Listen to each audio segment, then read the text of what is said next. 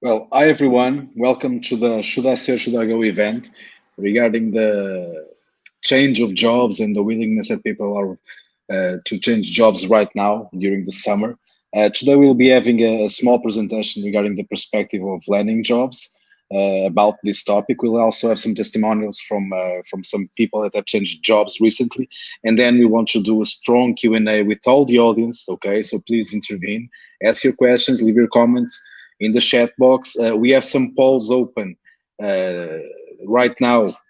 The first one, it's about where are you currently located. So please go there in the bottom of the screen. We'll be opening some more along this webinar.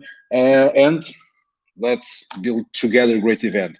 So to first make the first presentation, I think that the first person to make the presentation, it's Beatriz. Beatriz, are you there? Yeah, I'm here. Hi. Beatriz is one of the talent managers that we have in Landing.Jobs. She's a great girl. She'll make the first part of the presentation. So, Beatriz, the stage is yours. Okay. Let me just share my screen. Okay. Can everybody see the presentation? Yeah? Okay, let's kick this off. So, should I stay or should I go? Why should you search for a new job in August? So, historically, on a normal year, there are 3 specific times of the year that the recruitment reaches its peak, whether it being in applications or in job openings. And they are March, August, and October. Out of these 3, March can be justified by the fact that it's around this time that there are some performance reviews on companies, recent graduates, and this helps increasing a lot of the search. And October is because usually people start to plan the new year and to look for other opportunities. August, however, it's quite surprising. It would be expected that the number of applications and jobs would decrease due to vacations and being the summertime. However, August presents a consistent increase in job applications. There was an increase of 29% of job applications in 2019 and a 48% increase in 2020. So this was quite surprising. A few reasons that could be behind these changes would be the fact that people made some summer resolutions during their vacations. They just finished their vacations. Now they want to put their plans in actions. There are more positions open, and this increases the number of applications. However, currently, not so sure if it's a positive thing, but we do need to consider in these last few years the COVID impact and what it's being called as the Great Resignation. So back in 2019, workers were quitting their jobs at record rates, with labor experts saying that workers did so in order to secure pay raises and promotions that they weren't getting at the companies that they worked for. Then 2020 came, COVID had a huge impact on a lot of markets, and it was a time where uncertainty reigned. So a lot of people chose to stay at their jobs in order to be secure, to be safe.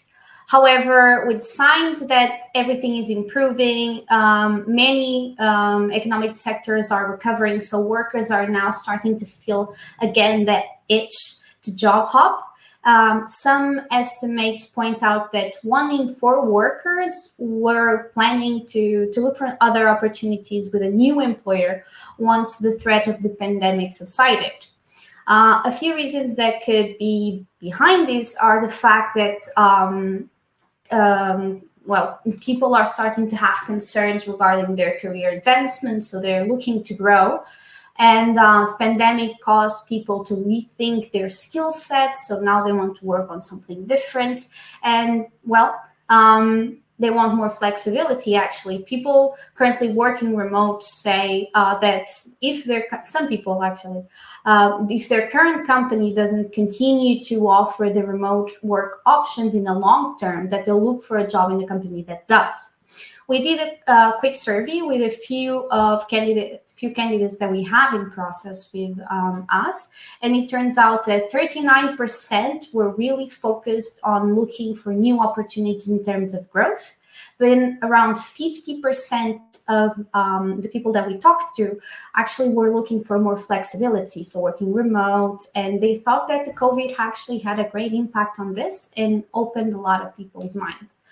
We're going to look at a few testimonies from a few people that have recently changed jobs, and let's get right into it. Hi, Landing.Jobs. My name is Marco. I believe that we should always aim to educate ourselves to the best knowledge available. We should be in organizations and surrounded with people that share the same mindset. And we should not be afraid of new know. So keep sharp, keep learning, and keep moving. Hi, my name is Denise, and I decided to accept the new challenge because being myself a polymath, I feel more alive while learning and while trying new things. And also because I do believe that good product design has the power to transform our lives. Hi, my name is Flavio Pereira, and I've recently decided to embrace a new challenge since I was looking to move out of consulting to join a company with its own AI products. And since I was looking for a greater salary, of course, do not forget inflation. Okay, so I would like to invite Rui to join us to also give us his testimony. So welcome, Rui. Hi, everybody. Can you guys hear me? Yes. Yeah. So, first of all, hi, everybody. My name is Rui. I'm a Mark Dev, and I will talk a bit about my experience moving between jobs. And I found maybe interesting to give you two different perspectives on moving jobs. So I will talk about two moves I made in my career, and for different reasons. So to give you a bit of context, I have a master's in computer science. I'm an engineer. And in the beginning of my career, I was a lot more involved with deep learning stuff and machine learning and algorithms and stuff like that. And as cutting edge it may sound, I was working with lots of academic projects in small companies. And my first move happened because of money, purely. I liked what I was doing, but let's be real. There is a time when you cannot go up in salary unless you move companies. I mean, you can stay for so long in a company and they can raise you. I mean, you can grow position-wise, but let's be real. Most of the companies, if you have a good, successful year, they raise you like about 5%, 10%, crazy, you know? And in the end, it's what, 50 euros in your payroll at the end of the month. I mean, that's not really interesting in that phase of your career. So my first move was purely based on salary. And my experience tells me, and my colleagues, my friends, my engineers, they always say, if you want to have a big raise in your salary, hopping to a different company is the easiest way to do this. I mean, let's be real. It's awesome to work in some companies, and money is not everything at all. But if you want to get a boost on your paycheck, and please, guys, comment on your on the chat, please, if you guys agree with this or not. But if you want to have a paycheck, like a significant paycheck raise, moving is pretty much the only solution, or the most obvious solution. Maybe not only, it will depend on the company, but most of the times you have to jump between companies to have improvements in salary, sometimes in position as well. Caio is agreeing with me, so you guys know this is the reality. Is a bit sad, isn't it? So when you stay lots of time with a company and you like the company, but moving sometimes is when you get the edge, when you tend to negotiate. Lots of people on the chat agreeing with me. Yeah, exactly. And for me, it worked. I had a almost more than 30% raise when I jumped between jobs, which was great for me. Let's be real here. I was a young guy, fully. With lots of bills to pay, and this was a real incentive. It was great for me to have more money at the end of the day. Okay, and so I moved to a B Corp. So I left the things more academic stuff, more algorithmic stuff, and I went to a B Corp, and I worked there for some years. And I will be real with you guys. I was not really enjoying the B Corp stuff. Many of you guys do, and I totally respect people that do that. But this brings me to the next move I made, or at least the next move I'm talking about. So I was working in a big consultancy company and working to a bank project, like a big project. But at the end of the day, I felt that I was a number. I was a guy in a sea full of people, like in a big company with hundreds of developers, of employees. And in the end of the day, I felt that I was not making the difference. And I was earning well. I cannot complain about that, but challenge wise, I was not put to the. I was not learning anything anymore, because when you are in a big project, in a bank, you're not being inventive there, you're gonna follow the same thing all and all again. It was good in the beginning. I learned lots of stuff, lots of Microsoft, SSIS. I developed a lot of SQL skills, and my C# was better than ever. But at the end of the day, I've done everything there. And if I made a mistake at my work, nobody would know. It has so many stages before going to production. So, and the team's so big, whatever I do, I had no impact. So that's when I come to my second change. And the second reason for people to change that I'm going to talk about is the challenge. So I decided to go in a different way, and I went to a startup. And in this startup, everything is chaotic, So lots of stuff happening at the same time. You are a jack of all trades. In one day you are programming in Rails, the other day you're programming in React, and you're doing some legacy code that is on a different something that is deprecated already. But you know what? You can erase it and write your stuff there, and you have so much more freedom.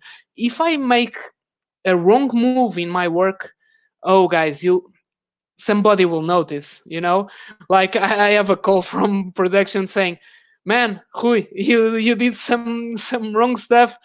Some stuff is popping to the users. You have to deal with this ASAP. It's an adrenaline rush, It's so much more exciting coming to work. Everything happens. You have your hands in a lot of stuff, and you have you're not a number anymore. You have a responsibility. And the project for me, it compensates a lot of trouble changing companies, because it's always troubling moving from company to company. And if anybody tells you is lying, because you're comfortable in one place and you're going to another one and you don't really know, but it's worth it. You learn so much. I got a pay raise as well, Not that was what I was looking for on this move. I was in the before move. On this one, I was not, but I got a pay raise, and the challenge was incredible. The atmosphere at the company, and I mean, if you feel that you are stuck in your project, you're not learning anything anymore, make a move. Don't be afraid. I mean, it's really exciting. You know, it's like new projects, a new product, a new company, new horizons. I mean, your CV will get so much richer. You see, if a person has on his CV that in 10 years he was in one company, I guarantee you that when a recruiter sees you compared to another that in that time span of 10 years, let's say, has been in, for instance, 3 or 4 companies, they will prefer that one because he has experience. He has lots of different worlds. He can adapt. And for me, that was a big plus, and I'm so much happy. I'm so happy. Sorry, that I made that choices some years ago. Yeah. Is this testimonial okay? And you guys, let me say just this. If you guys have any concrete question, please leave on ask a question. I will be more than happy to answer you guys. Okay? Cool. Thanks, Rui. Thank you. Don't go away. Okay, we'll have, I believe, some discussion, some questions to answer, and some points to debate in the future. Okay, so now for the last part of the presentation, there are 2 slides. So we don't like slides, but it's easy to convey some messages here. We have Pedro Castro, it's our head of business. He's very much knowledgeable about the tech recruitment market, and he's going to share some insight with us. And then we'll step into to the fight. You know, let's be controversial and say what we think about things as they are happening right now. Castro, go ahead. Thank you, Pedro. Thank you, everyone. Hello, wherever you are watching us from. So then there's the company side, right? I mean, we've had a lot of testimonies and a lot of insights shared by both Beatriz, Rui, and our cameos. And there's also another side to this, right? Which is companies, recruiters, right? And at the end of the day, I know that recruiters get a lot of bad rap. Between ourselves, they are also they have problems back home, back at their workplaces. I mean, they have a lot of pressure on them. They have hiring managers, all structures, products, companies, depending on their work. So, of course, that doesn't excuse everything, but it's part of the reason why there is a lot of things to be said about recruiters and the way that they work. But at the end of the day, we should also take into consideration that we're in August, right? And it's impossible to think of August without thinking holidays, right? A good summer love, those summer nights. We could put some Grease playing now instead of The Clash. But it's definitely a time of the year where you could think that company activity is not as high. And I'll tell you very honestly, I mean, just the other day we were sending an email campaign to a lot of our companies, and we got a lot of rebounds, so to speak, some out of offices and people not there. But at the same time, do not despair, because for every person that is not working, there are probably 2 or 3 or 4 ready to get your application. And this actually gets me to the second part, which is, as you probably know, businesses organize their budgets, their operations, their goals in years, sure, but also in semesters. It's very unlikely to have companies unlocking the full budget or the full goals straight in January or December or wherever they start. They usually release part of the budget in January and then another part in July. And now one thing that you will see is that recruiters and companies have a lot of positions open and a lot of needs to fill. And actually at the moment, if everyone thinks that everyone is on holidays, this also opens an opportunity, right? I mean, in a time where recruiters only have so many applications, yours can stand out. And recruitment is not fair nowadays, okay? And more than the challenges to be polemic and controversial, recruitment is not fair. And so it's not about who is the best candidate for the job. It's about who is the candidate that is good enough for the job and lands at the right time. Maybe a recruiter will pass interview and hire people in a low peak season that they wouldn't in a high peak season. And so, and this happens, really. This happens. We see this happening. We evaluate all our applications, so we are able to see how the likelihood of a low-ranking application to be hired changes across time. And so this definitely opens opportunities for you as a candidate to stand out from the crowd, to apply to companies, and to eventually be hired, because the goals are out there. These companies have been, since the 1st of July, going through holidays, but with hiring managers asking for hires, and they don't have anyone to present. And so the pressure is really eating up.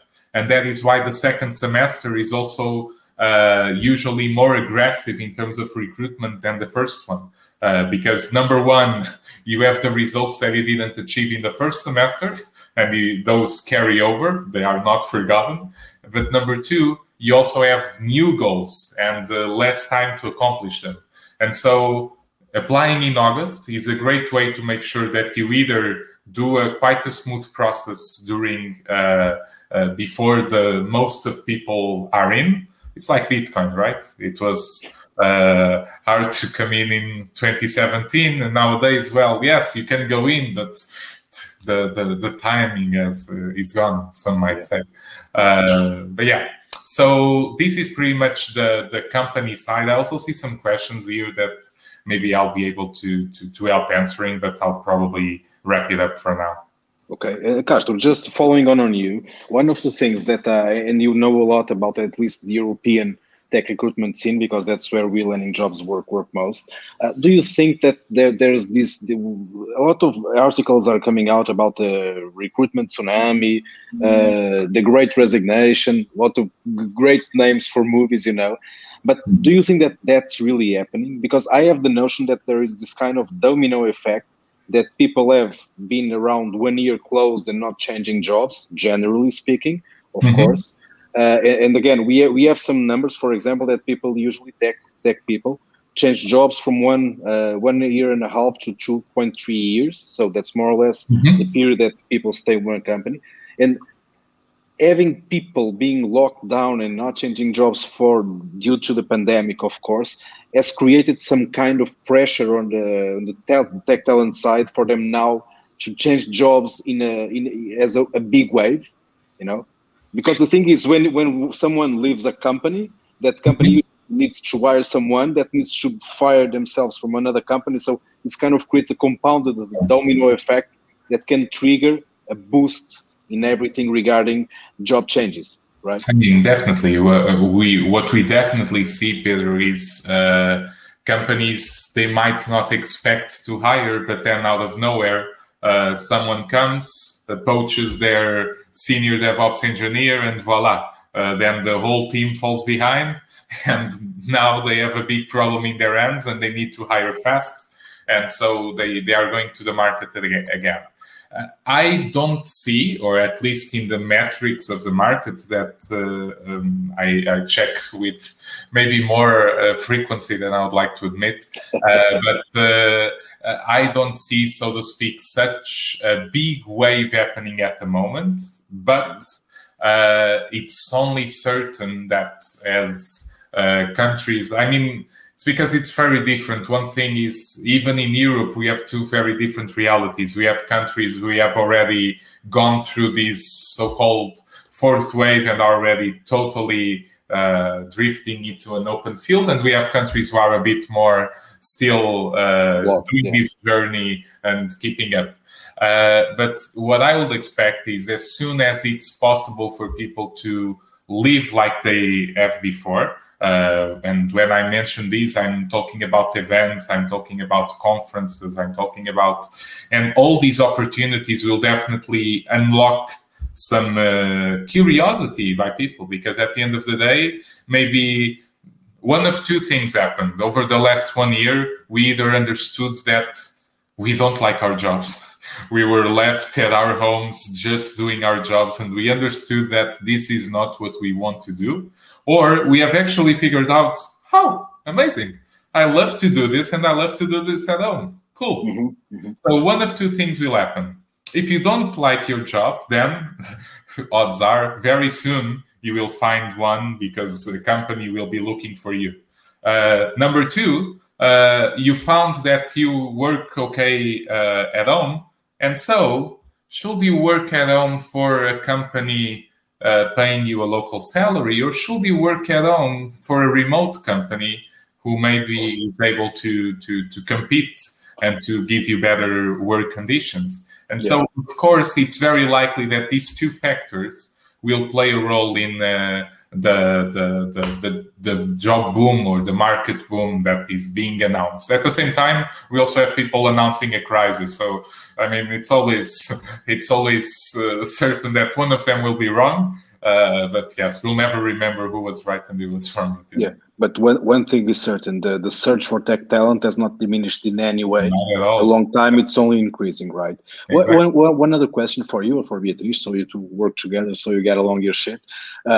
Is, do you think that with this situation, that at least European countries, companies, they're more open to hiring people not only working remotely but from other places? From other continents, for example, because local talent, as far as I know, it's getting scarcer by the day. So it's not enough in any way to fill the needs of companies in the European continent. And I'm talking about European continent because it's the context that we are most at, that we know better, right? But do you think that there's a bigger openness? Because previously I know that, okay, we are remote companies, we even hire people from other places, maybe, but one thing was the discourse, another thing was the practice. Right? Do you think that something has changed in the meantime?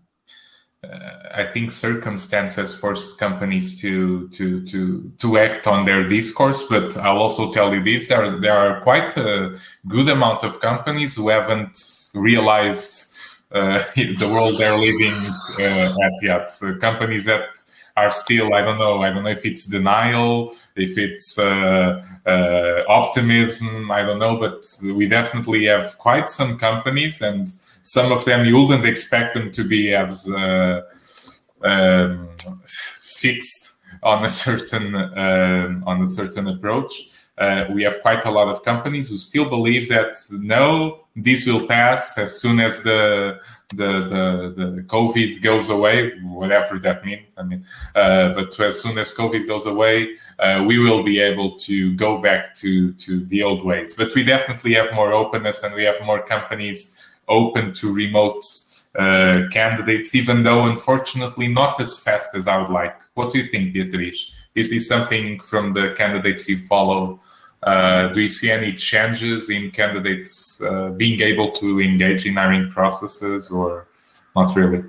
Well, yes, and both no. I think it's not as linear as I hoped it would be. I was actually expecting after the COVID to actually watch companies become like super on board with this full remote type of work. Nevertheless, sometimes no. Sometimes it's companies are like, okay, we accept remote, but we're looking for candidates in a specific location, which to me is not fully remote. So there's still a bit of this mentality of everybody needs to work at the same time, and that's not really remote. Remote is giving some people some flexibility. I was actually expecting that this was going to happen post-COVID. Nevertheless, I do see candidates actually becoming more engaged. Also because it's a need for companies, because candidates now, they're looking for remote. And it's that law of offer and demand. Yeah, offer and demand. So if companies want better talent, they need to be able to put out and to actually meet these candidates' requirements, which is we want to work remote, which is fair. But yeah, I think we're still going to go through an evolution on that side. It's not, we cannot shift mentalities from night to day. but for just to give an example, and the tech career survey that the link is above in the chat that we make every year, at least for Portugal, there's a lot of movement from Portuguese tech talent working for other geographies. So again, and this also has to do with economics, because the salaries in Portugal, they are cheaper than the salaries in the UK or in Sweden or in the USA. You know, so obviously there's always also an economic factor, like Rui was saying about the career changes amidst this. And more people are working, at least the experienced in the people that are in Portugal, the tech talent in Portugal, working for mostly USA. It's very curious that a lot of them are working for USA, which has at least +5 or -5 hours in terms of time zone. So I think that this is kind of a movement that progressively it's installing itself. Because the thing is, in my opinion, that companies will not have an option to go and search talent wherever they are, right? And I think that both parts are beginning, both talent and companies, to be more acquainted with this. One other thing that I think it's very interesting regarding all this career change, and especially taking into account potential international moves, either remote working from some other country to another country, or even relocating, it's the thing about being a permanent employee and a contractor. This is one of the ones that I love most, because I'm currently chief marketing officer at Landing.Jobs, but I'm a computer science engineer also, so the apple does not fall far from the tree. And one of the things, for example, that we have noticed in this last report is that usually the gross annual salary for a contractor here, again, it's just one thing, one measure, it's 50% higher than the salary of a permanent employee. So this is a big difference when you talk about career changes. It's not just changing sometimes from a company to another. Sometimes it's really changing the work type, the work relationship that exists. And from my conversations, and I think that we can also step into this topic, a lot of people that have colleagues, friends working remotely as contractors for companies or for other countries always question, so but how is it working as a contractor? Is it not risky? For example, is it worth it? The difference in terms of salary that you need to, for example, each year to look for a new project. Rui, what do you think about this? Yes, I mean, and this answers a bit. There's a question here that Rui Santos, he talks about job security, and here job security is a big issue when we talk about contracting, because people are afraid, right?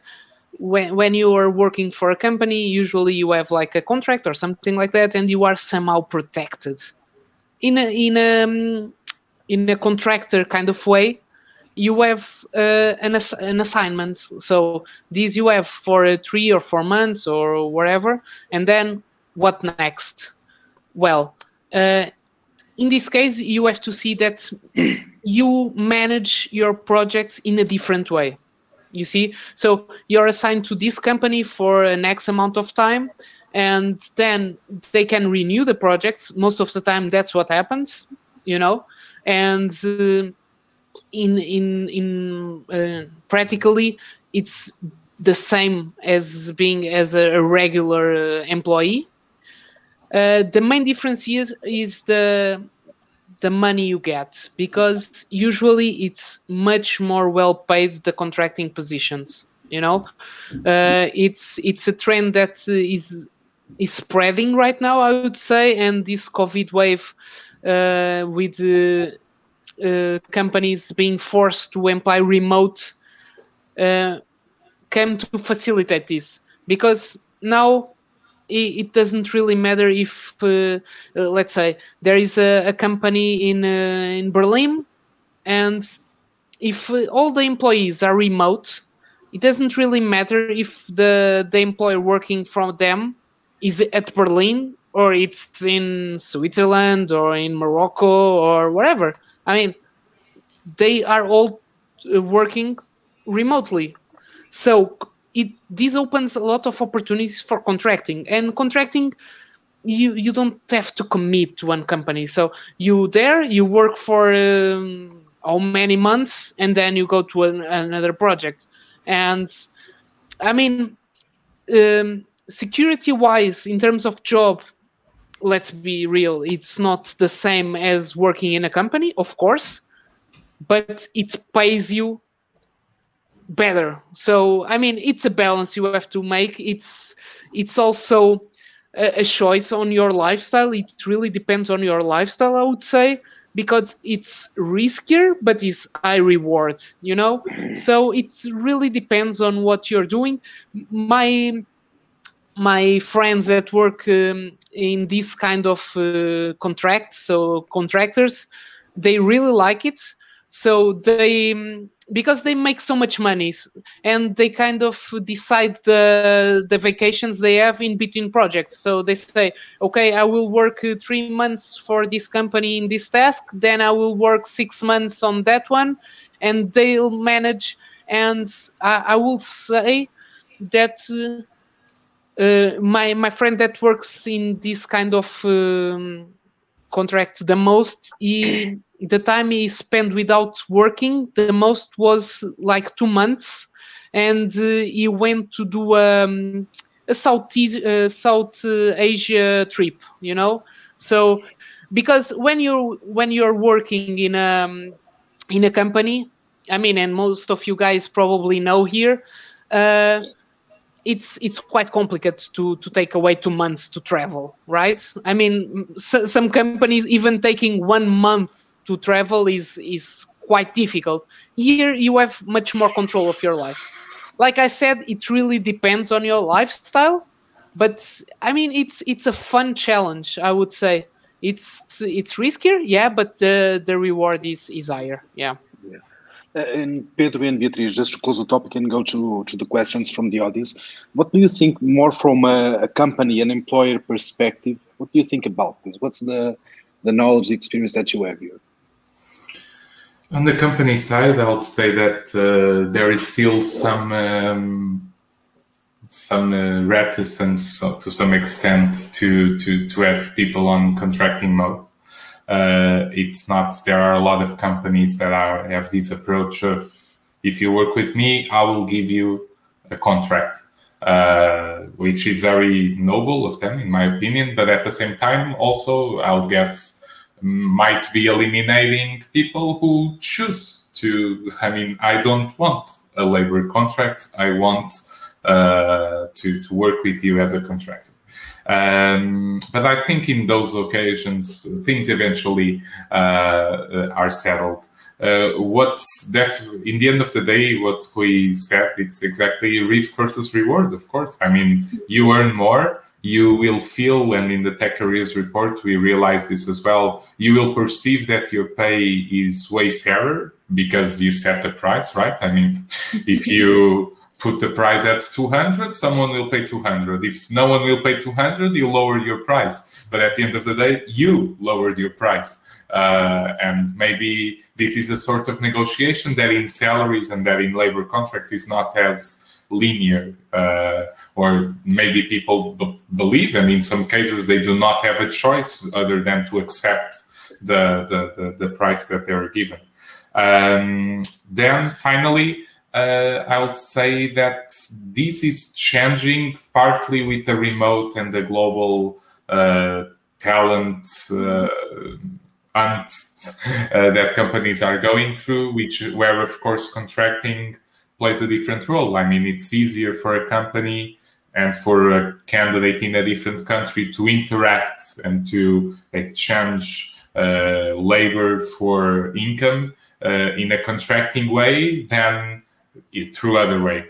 For you to have a contract with a company that's not based in your country, this company will have to hire an intermediate. Great, but it will add complexity to the model. But the contractor model allows you to work with companies globally. So in that sense, I expect that this will increase as well.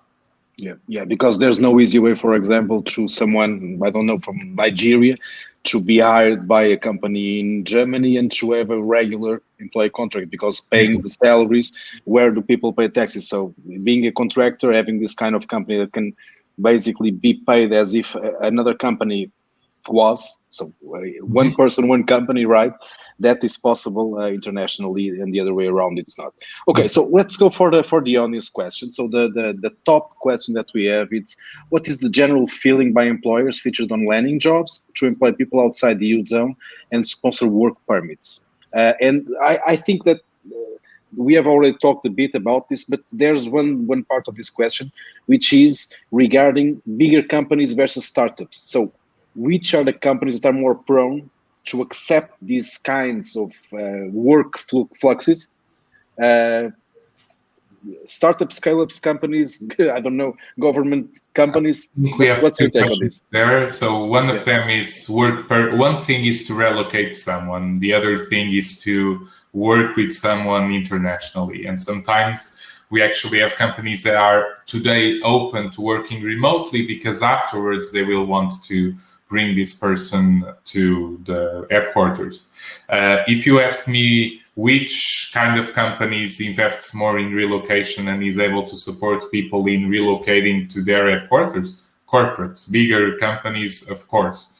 No, it's not even an issue. Government agencies usually, at least in Portugal, you need to be Portuguese or to have a Portuguese NIF, VAT ID to be able to work for the government. So that changes things a bit. But in every other company, yes, relocation is very, very common. A startup is more likely to let you stay at your place because the cost, the value added of the cost of bringing you to the headquarters is still quite low.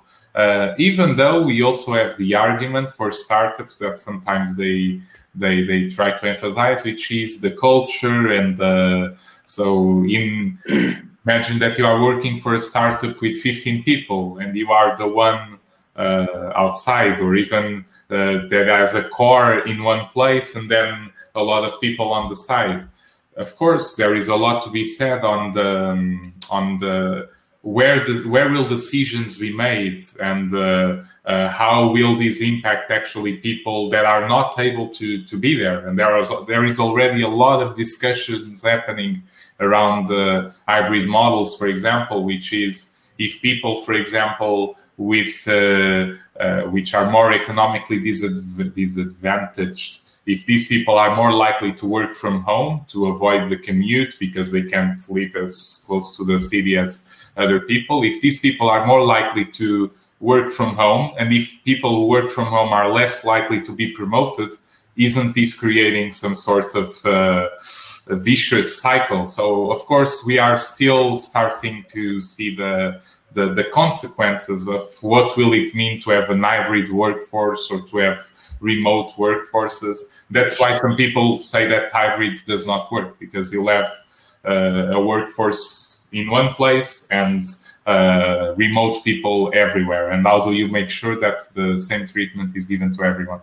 Yeah. So cutting it short, in the beginning of your answer, you said that, okay, corporates will probably work harder to relocate people. So if you want to go yourself and your family to Europe to work in a company, probably the corporates will be easier targets for that one. But on the other way, startups and scale-ups are more open to people that want to work from whatever they are. And it's interesting because you might have people that would rather one or the other format. There's a lot of people, for example, I don't know, a lot of people from Brazil say, okay, I want, because of the security and etc., I want to go to Europe and take my family. Usually people which are more experienced, not the younger ones. And in some other cases, you have people who would rather stay in their own country and work at the same time for another region. Okay, so another question. It's the startup scene is known, obviously, to be chaotic, and it may require some more of the employees. Time flexibility, overtime, stress. Considering general well-being is dependent on a good work-life balance, how do you manage this? I can start for this one, okay, to answer this one. Yeah, me too. I have a lot to say. I have a lot to say about this one. Yeah, so. But gentlemen and gentlewomen will need to be short on this because our time is almost running out and we still have some questions. So I'll ask it to be brief, and I'll try to do the same. I think that it really depends on the startup and in scale-up. Because, for example, in Portugal a few years ago, I don't know, 8 years ago, being in a startup was very, very risky, because there was no capital money. It was most of the times people went for the challenge and earned low wages. Nowadays, things have changed a lot, and they have changed in Portugal and in Europe, at least speaking about this geographical context as well. So a startup usually already has money that can pay comparable salaries to other companies. Just to give you a glimpse in that report, that TechCareers report, scale-ups are paying more than corporates in average, of course. So we are talking here about companies that sometimes have 50 people, 100 people, 200 people that pay better wages than the more established corporate companies. Regarding the work flexibility, one thing is sure. Talent retention, it's one of the most important things nowadays, because it's rather common for people to go and work in place, and 3, 4, 6 months afterwards, they already are leaving. And this is a terrible cost for the company, because people have just, learned the trick and then they go off. So keeping people in the company is making companies, big and small, tend to care a bit more about, okay, how well people are and treat people a bit better. Not so much as numbers, as we were saying, even corporates, than they used to do. And from my own knowledge, I know that there are startups that are very chaotic, but there are other startups that are not so much chaotic. And sometimes it's more a question of culture than of lack of structure. Okay? Rui, if you want to take a bit on this. Yes. So, I mean, this chaotic, the huge time flexibility, overtime and stress, yes, it's true. But I will say one thing, is that in the startups, they care much, much more about your work-life balance than any corporate that I worked in.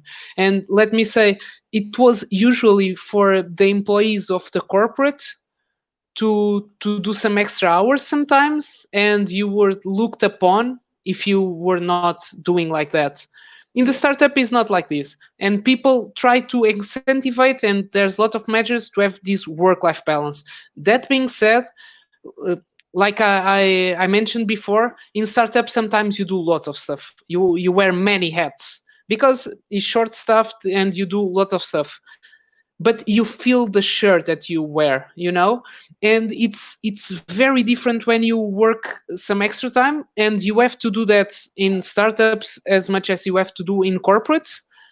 But you have a feeling of, okay, I'm doing this because this is my project and this is what I'm doing, and you feel the badge that you bring on your shirt. And when you're in a corporate, you do that as well, and you're looked sideways if you're not doing that.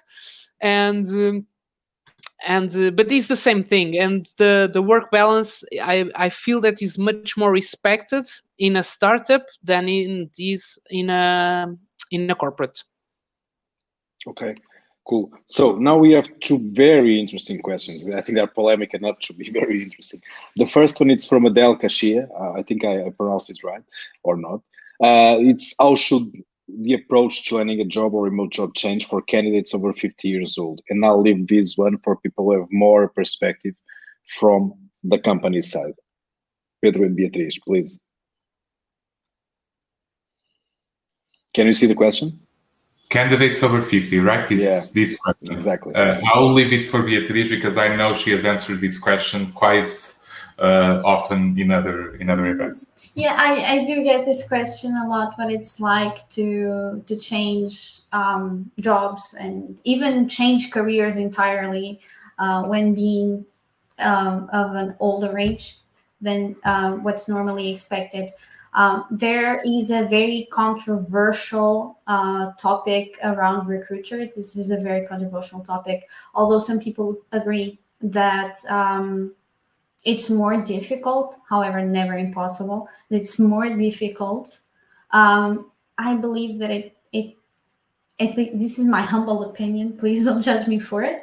But I do believe that it's the same, although it will take a lot more personal branding. It will take a lot more effort in terms of reviewing your CV, finding out what's really relevant, because these people tend to have a lot of experience. That's fine. That's more than normal. But be sure that you manage to point out what's really important and everything, and this will help in this type of situations. Overall, I think it's more how you present yourself than how old you are. And this is cross ages for me. Yeah, that's true. But do you consider that there's still a big prejudice regarding people, older people? So I'm 5 years from 50, so I'm reaching the limit. But my personal opinion is that companies, even though they speak a lot about diversity and in the end, the result, it's always a bit, of prejudice that comes to things. And passing this over, it's really a strong gap. But the funny thing is that most of the times, companies complain about the lack of maturity of people that they hire. So what's the matter here, right? People are crazy. Yeah, but it's true. There's still a lot of prejudice. Sorry. At a time. It's like trying to change that one step at a time, but the reality is it's still there, the prejudice. So it takes a lot more effort than it would normally take if you were a younger person. Yeah. So then we have another question, which is not the same, but also I think very interesting, which is, what does a tech recruiter think when an applier has a lot of experiences in a short amount of time? So the grasshopper, right? Yeah, I can answer this. I guess there is it has to be a balance. Like I said, if you have in a 10 years career span, if one person has been always on the same company competing with one that has been in, for instance, 3, the one that has been in 3, I guarantee you that the company will prefer, because it has experience. They have lots of different contexts. You know that is someone that can adapt, and they will prefer. That being said, imagine if in a 10-year span, a guy has, like, imagine 8 different jobs. This is not good. This is not good because this is someone that isn't loyal to the company. And why did he change? It was at the first bid, he will leave the project, he will leave the team. It was that he was hired, but then after 6 months, the company understood, so this guy is full of shit, he doesn't know what he's saying here, and he was sent away. And this is not good, So there is, I don't know if there is a concrete metric on this one, but like usually is around 2 years or something like that. That's the point when you've done a lot with this company. If you leave now, there is no issue. Sometimes is lesser time, sometimes is longer. It depends really on your position, on the projects you are given. But in the end of the day, experience is really good. If you move between companies, it's really good. Don't exaggerate it. And when you move, do it with a purpose. Okay? Yeah. Mm-hmm. I can add a bit to that one as recruiter myself. I've hired some dozens of people in the past in terms of tech. And what I can say is that if I see a CV that is always 6 months,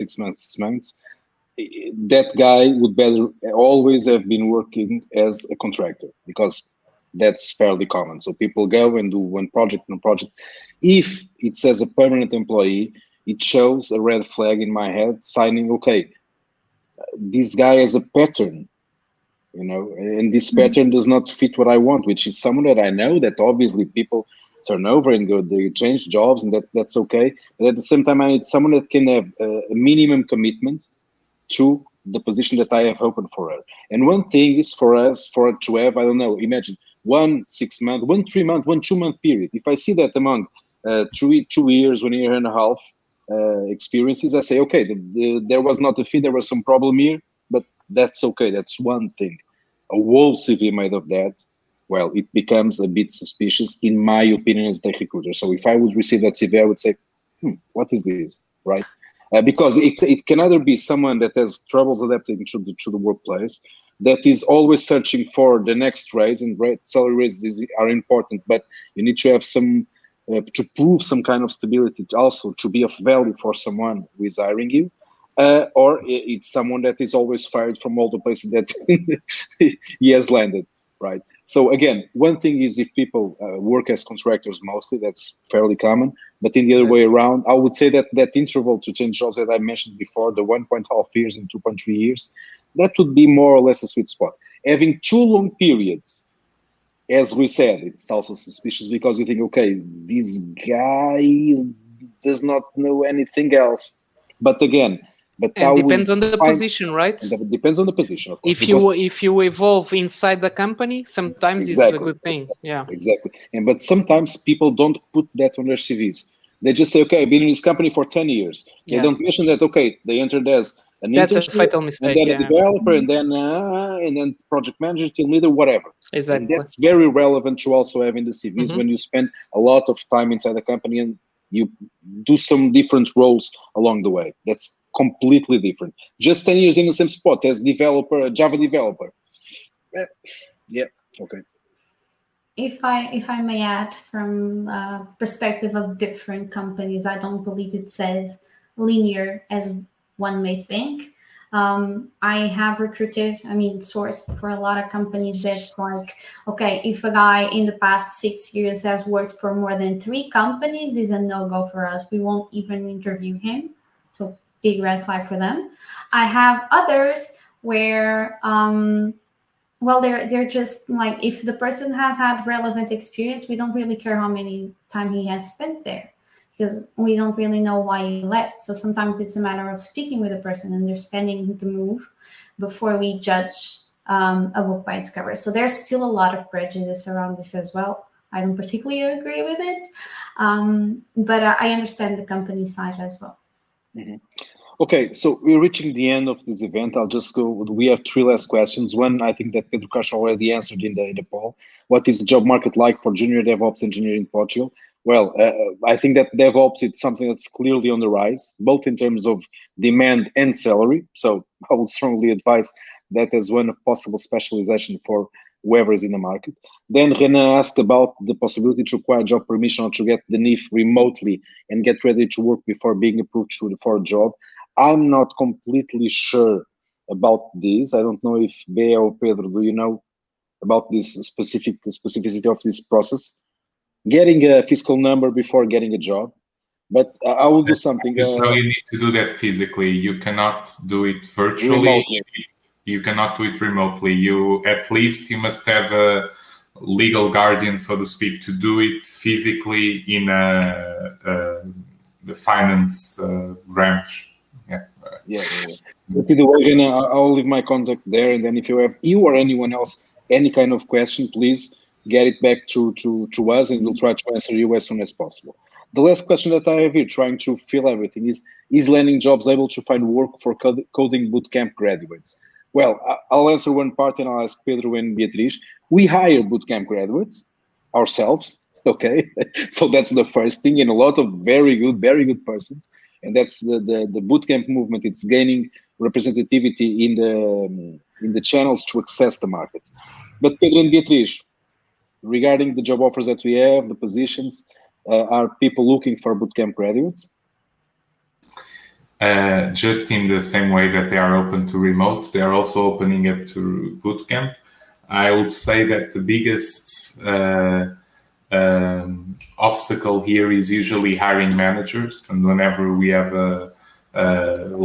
usually recruiters, they can sometimes pass them, but then I think it's I don't know, we have Rui, who is a developer, so he can help us understand, but developers usually and hiring managers and senior and team leads, they usually have their thoughts about bootcamp graduates, when to hire them and when not to hire them. So sometimes it's a bit tricky to convince companies to open the pool. Of course, in our case, we always want, if this person can do the job, have them. But I would say there is still some prejudice here, mostly on the prejudice, some ideas and some reservations, mostly on the hiring and engineering side. So the HRs, as long as the HRs do not send more people with bootcamps, because they know that they are going to come back to them. And it depends on the seniority of the role,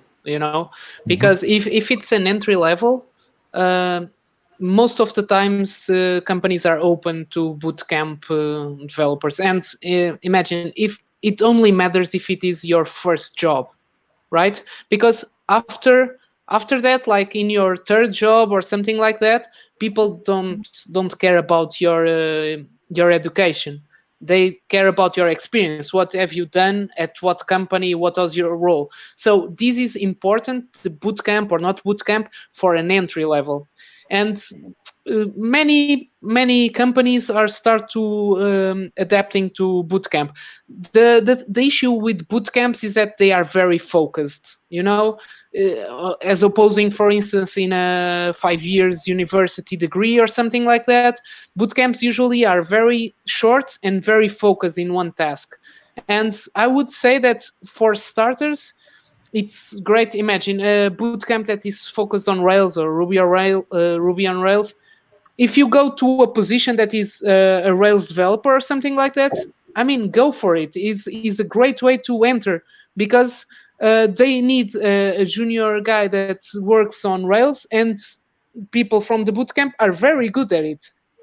It's a bit more trickier when the position is more broad and you have to work with lots of stuff at the same time, but that thing is gained with experience. So maybe you go to some, maybe the question came from someone that came from a boot camp, I suppose. I would say, imagine in your boot camp you focused on, let's say, Python. Try to focus on jobs for Python and develop your career from there. Okay, start in something that you're really good at it. Excel in the technical questions, technical interviews from recruitment. Go there and prove that you are an interested guy in what's going around, that you are eager to learn, that you are really good at what you do specifically. And after that, I mean, the sky's the limit. Once you are in the market, you can spread your wings and fly. And doesn't matter if you come from a boot camp or the highest level university. Yeah, and prepare yourselves, get your LinkedIn updated, your CV updated. If you can, get a GitHub repository, so everything counts, you know. And don't be shy. If you see some company that you want to work with, don't go necessarily by the job application. Find the person who is directly the director or team leader or whatever. Find the email, send him directly your CV if needed, if it's possible, you know. It's really, you know, it mostly depends on each one of you, of course, to build and to own your own career. That's a very strong message. We, for example, at Landing.Jobs, we try to help, but we can't help everyone, cannot help in any way. It's mostly something that you need to own. It's yours, you know, and it's very important. Well, we'll need to close. We are over time already. Thank you, everyone, for attending. You know, we'll be sending a feedback email after the event with the link for the recording. If you want to share this with any other person that you want to review some part, you'll have the recording. And you have the email. Do we got your back at Landing.Jobs? Anything we can be of help? Please don't be shy. Contact us. We'll try to make our best to help you in any way possible. Okay? Bye, everyone. Big abraço. Grande abraço em português. Thank you, guys. Bye.